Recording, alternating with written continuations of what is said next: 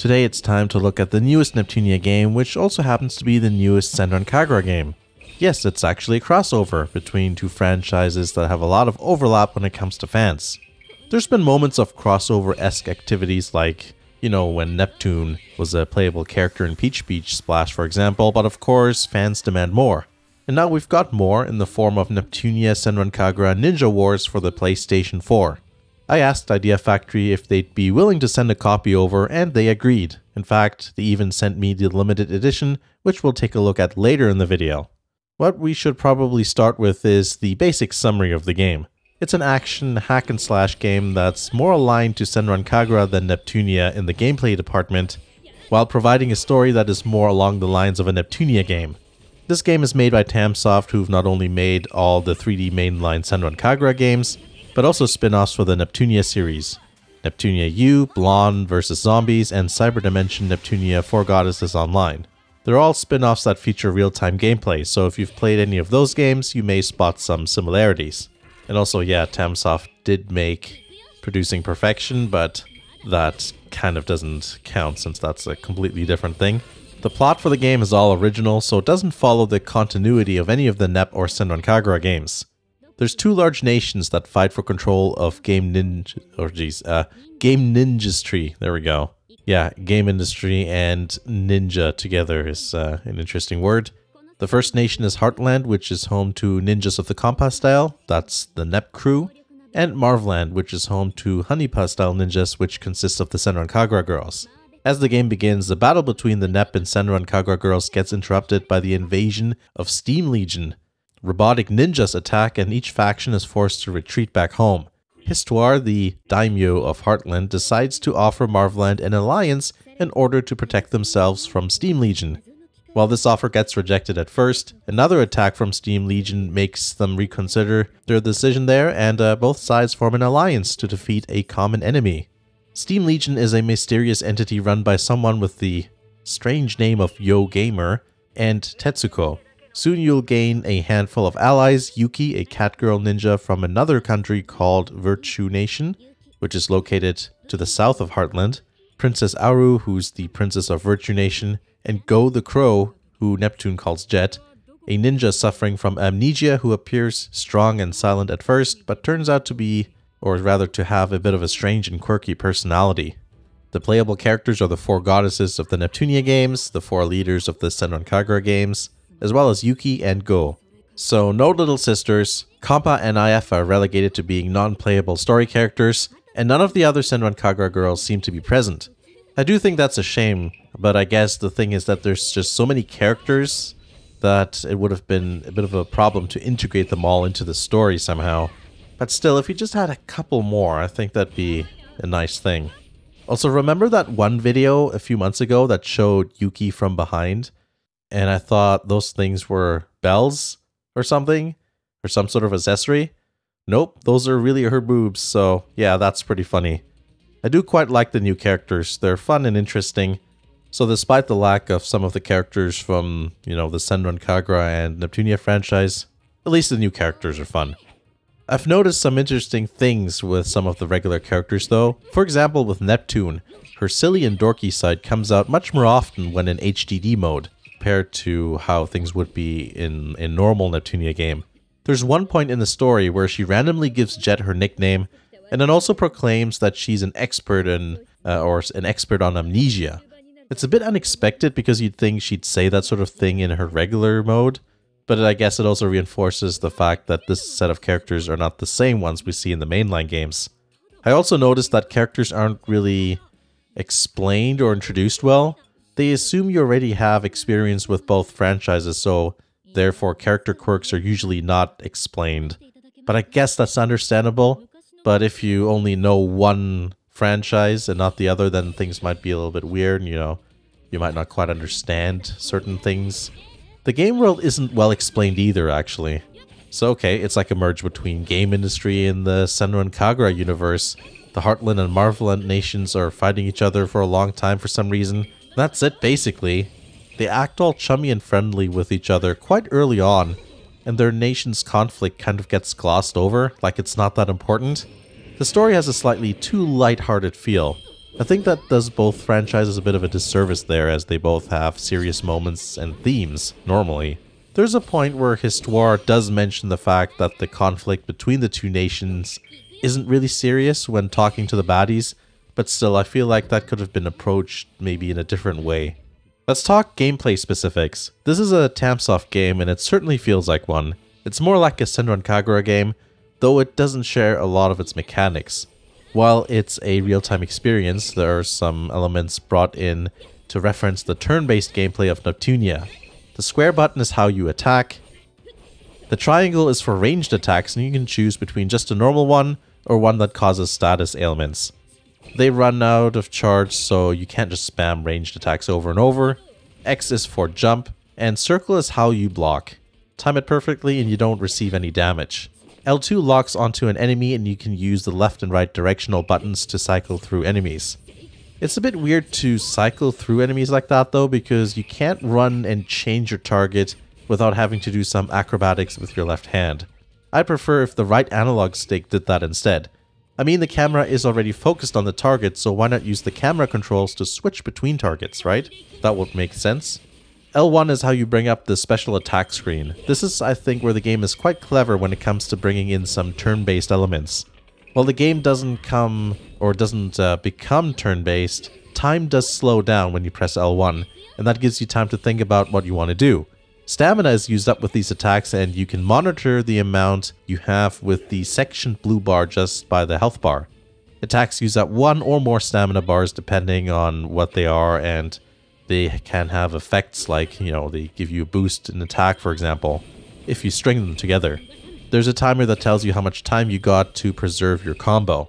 Stamina regenerates really quickly with just a few regular attacks, so you can get to use special attacks a lot if you like playing that way.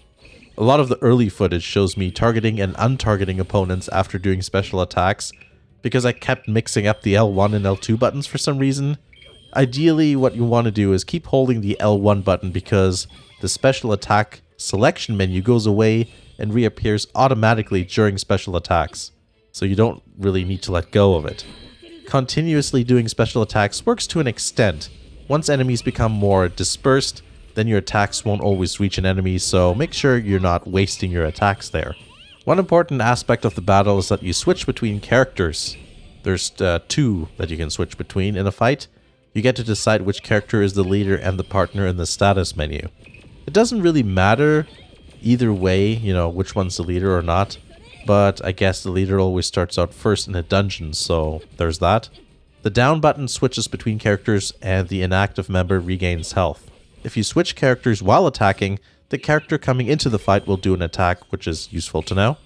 It's also kind of fun to just switch characters out as you're attacking normally, I guess. It also fills both of their stamina bars quickly. There are differences between the characters. Each one has a different rhythm, I guess, and also attack speed. Neptune is a good down-the-middle character.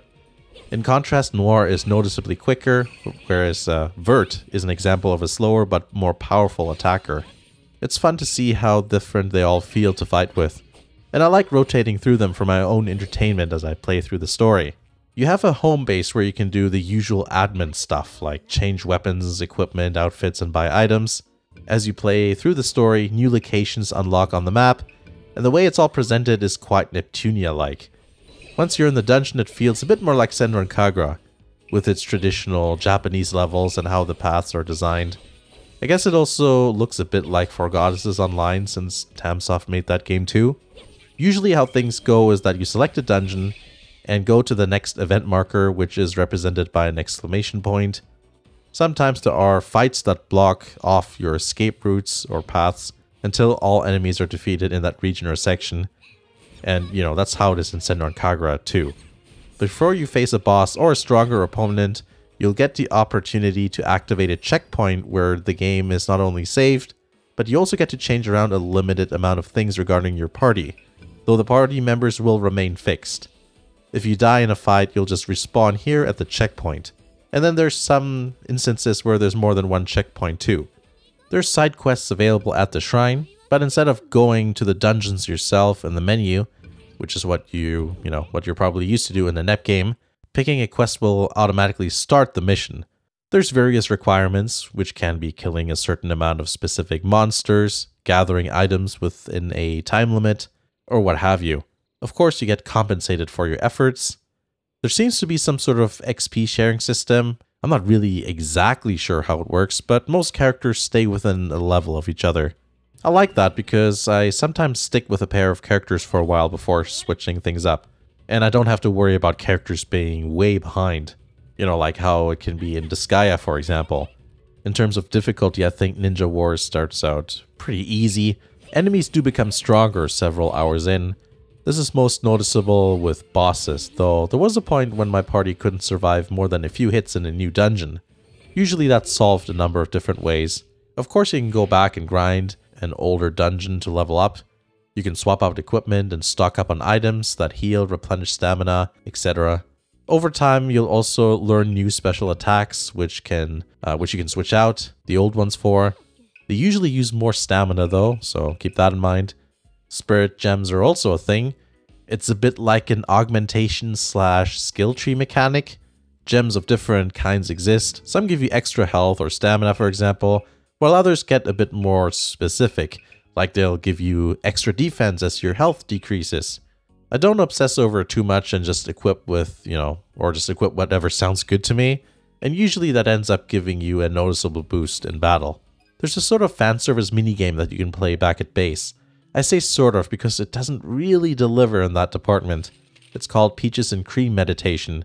Basically, you pick any character you want, have them balance on a peach using the motion controls of the PS4 and 5 controllers. Occasionally, you'll have to lean at an extreme angle. Once the time is up and you haven't fallen, then you'll get a little buff. It's not, something super amazing, and you can tell that this was supposed to be the fan service minigame, but there really isn't that much fan service. You'd expect something with the water, like with Peach Beach Splash, but no, there's none of that see-through technology.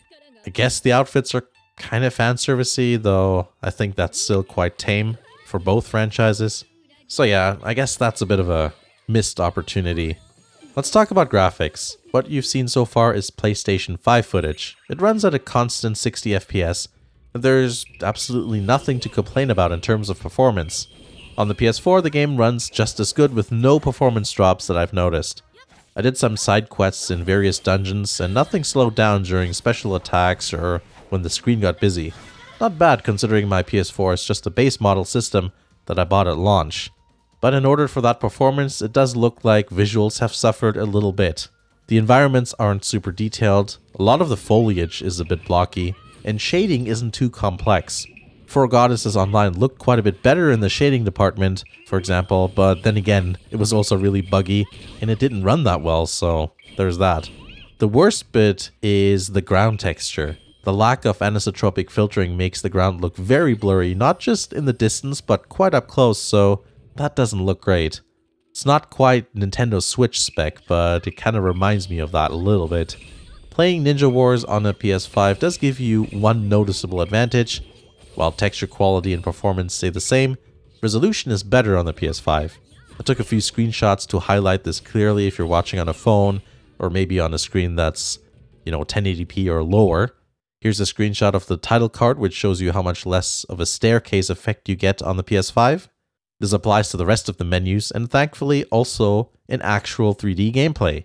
You can see that the text is smoother on the PS5. There's none of those jagged edges. And the same thing can be seen on the various edges of the terrain, especially in the distance where things become slightly soft and out of focus to emulate distance. Another place you can spot that improvement are on the girls' hair, since there's a stark contrast between the black outline and the hair color. So yeah, in the end, it's just resolution being the difference here between the PS4 and PS5 game. Now, let's talk cutscenes. While regular NEP games use some sort of live 2D technology to animate mouth movements that mimic the sounds coming out of the characters' mouths, but here they decided to use an animation loop that plays the same speed no matter what's being said. It doesn't match with anything, and just look how awful that animation is.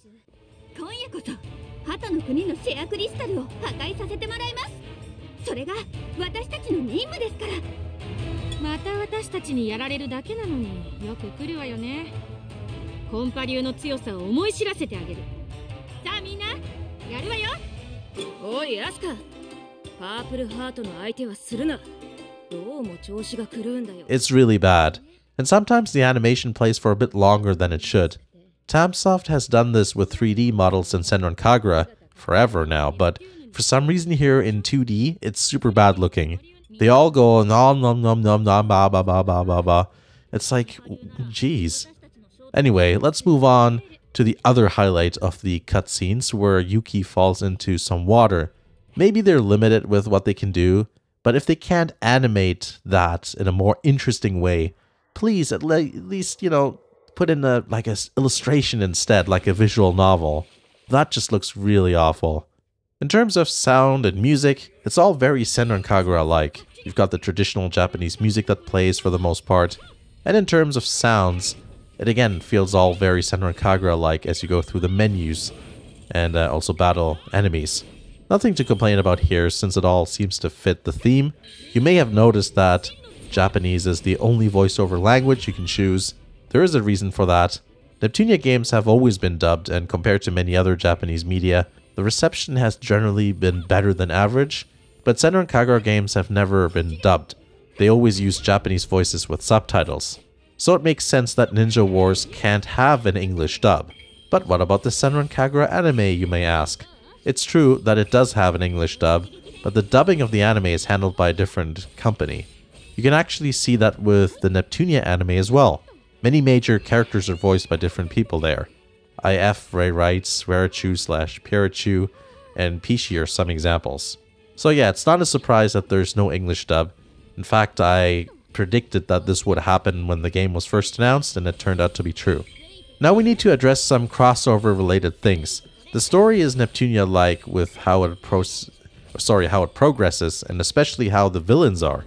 Like Steamax, for example, and it's like, you know, it's such a Senran Kagura way to deal with those enemies, because they have a lot of enemies that are like, at first possibly, perhaps stereotypically stern, but then turn out to be silly. So yeah.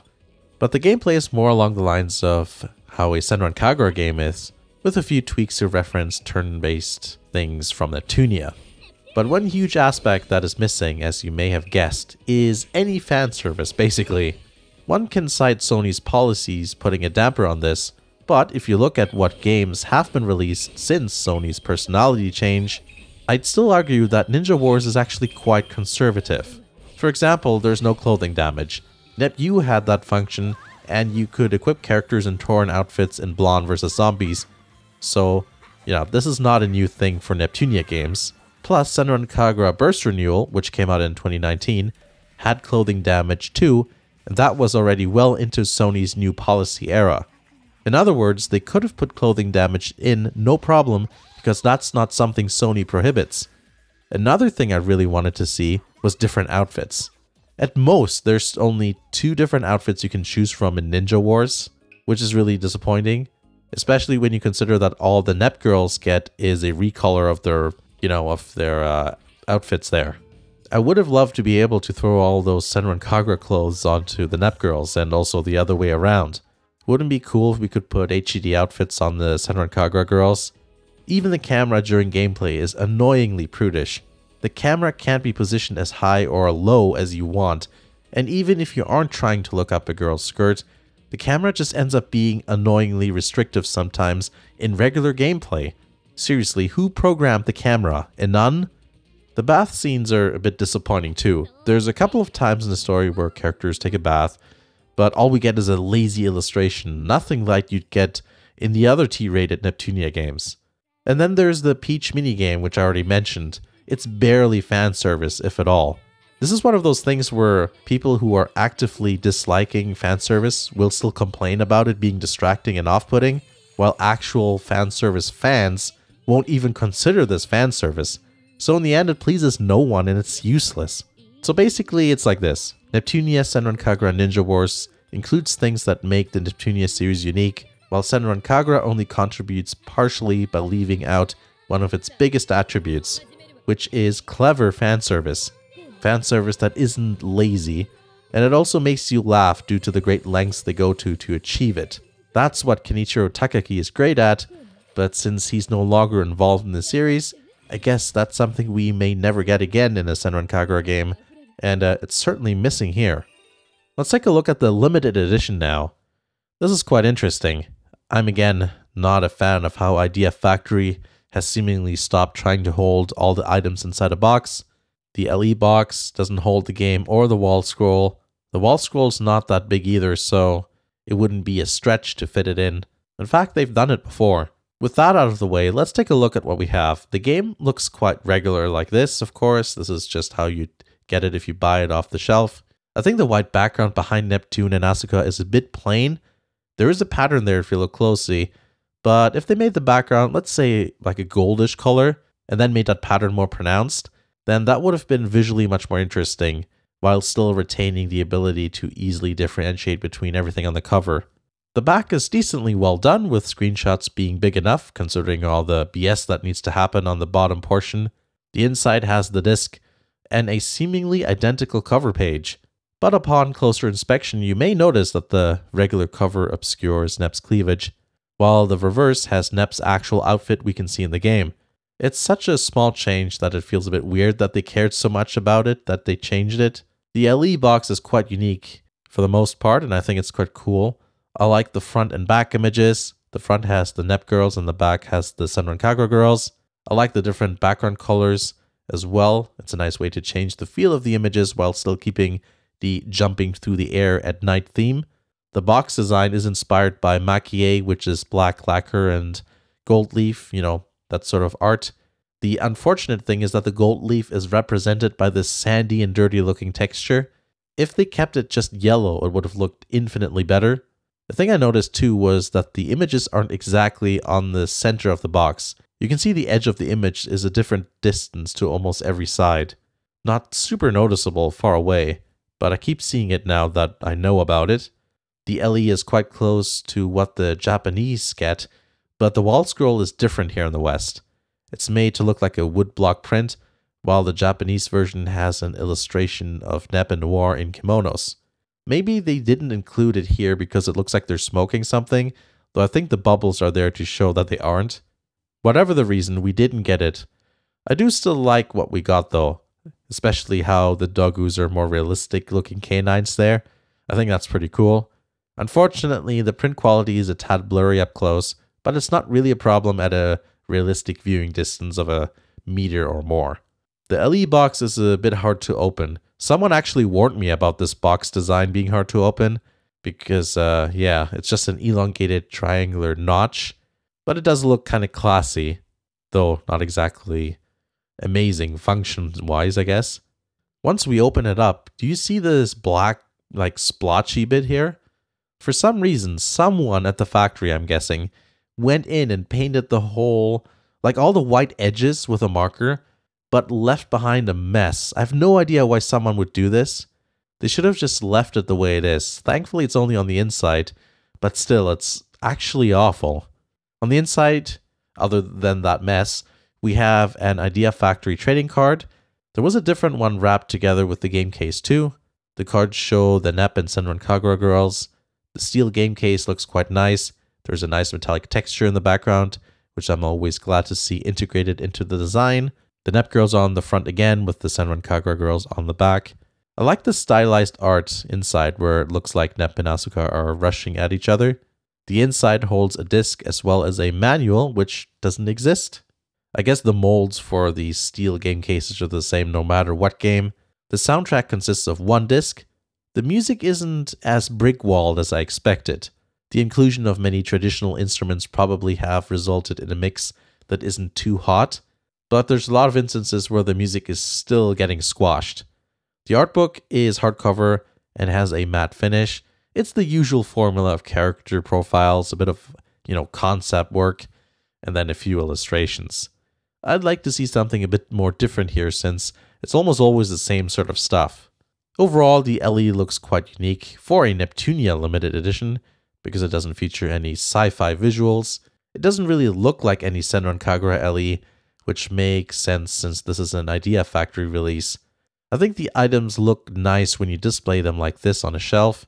I like the design ideas, the illustration quality is high, and the wall scroll is a cool, unique addition. The only thing is the dirty looking fake gold leaf isn't that nice. And then there's the quality issue with the images not being on center on the box there. Not to mention that guy who went nuts with the marker on the inside. So yeah, that's Neptune, Senran Kagura Ninja Wars for the PS4. Overall, I liked playing the game. I think the core gameplay is quite good, and it's nice that it's smooth without any weird bugs or performance issues. I just wish they didn't go so tame with the fan service stuff. It's a large part of the Senran Kagura experience, and even given, the recent games, there's a lot of things they could have done even within Sony's restrictions. If they also had a few more playable characters, that would have been, I think that would have elevated the game from being decently fun to being really quite good. So that's that. Let me know what you think.